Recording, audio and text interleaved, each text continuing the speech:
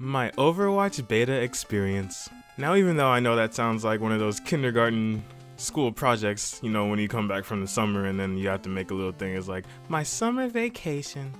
I assure you that this is not like that. This is much better than those lame, stupid little kindergarten things they used to make us do. Overwatch is an upcoming first-person hero shooter game being developed by Blizzard, the company behind Hearthstone, Heroes of the Storm, and of course, World of Warcraft. Hero shooter is a term that means a shooting game where there are different characters with different abilities and personalities in addition to the different guns they use.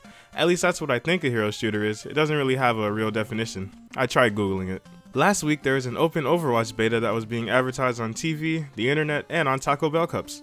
I took part in the open beta and I have to say it was an extremely enjoyable experience. Overwatch has teams of 6 compete in objective-based gameplay, whether it be escorting a payload or holding a point in a King of the Hill style match. Some modes and maps even have a mixture of the two types to create a more unique game. There are 21 heroes to choose from in the latest build of the game, and they can be divided into offense, defense, tank, and support classes. Each character plays differently, so playing 2 different offensive heroes actually feels like, well, you're playing 2 different offensive heroes. So the heroes have tons of personality, and they even interact with each other before the match starts. Depending on their relationship, you could have some nice friendly banter or them just expressing how much they hate each other. Characters have a yelp noise when they die, and when they get kills they say stuff, and when they use their ultimate move they say stuff.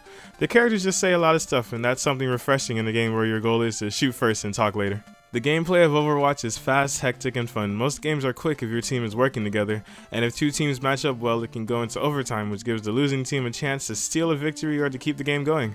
When I first started the beta, I was losing a lot. I played with some friends and we were losing together, like a family. Some real ride or die shit.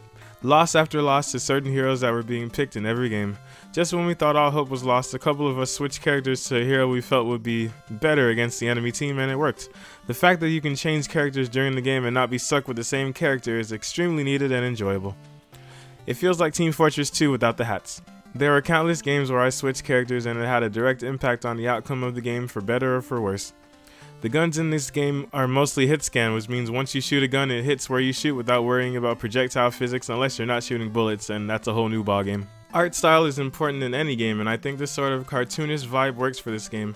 Animations are colorful and vibrant with style all around, from Tracer zipping around the battlefield and going back in time all the way to Winston, an extremely smart scientist, pummeling the enemy into submission. Everyone sticks out and fits into the game at the same time, and it looks beautiful. The thing I really enjoy about this game is that it is extremely balanced. Now don't get me wrong, there are a few characters that obviously need a little tweaking, but what I mean is that for the most part there is no traditional snowballing because everyone stays on the same level playing field.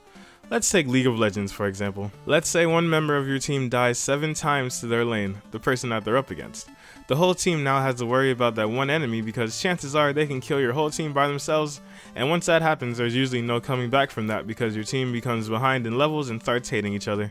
In Overwatch, if one person gets 7 kills in a row, you still have a chance. You can still kill that person because they aren't any stronger than they were before they got those 7 kills. Hope isn't lost. There are no levels in this game. There are no items to buy with gold or any currency that will make your character better. It's just you playing the game as a hero you want to use versus an enemy doing the same thing. Skill versus skill. The dream. The character's strength stays the same no matter how long the game is or how many kills you get, and that feels good, man. Also, the fact that the games usually aren't that long is good because if you lose, you don't feel like taking a vacation in backcountry for wasting like an hour of your life trying to win a game and losing because we lost one team fight. Can you tell I'm still talking about League of Legends? Because I am. Overwatch is a strictly multiplayer game, at least for now, so there's no single player campaign or anything like that at the moment, and it feels like that's how it'll stay. That's not a bad thing because this game is extremely fun and enjoyable, which is something I said in the first couple of sentences. I like the word enjoyable, okay? Lump off, mom. In addition to the 21 characters, each character has skins, voice lines, and win poses that you can unlock. There's some cool shit in there too, let me tell ya. It's also strongly hinted that more match types, characters, and even maps will be regularly put into the game over time. Characters and maps will be added over time for sure, but I'm not 100% on the different match types.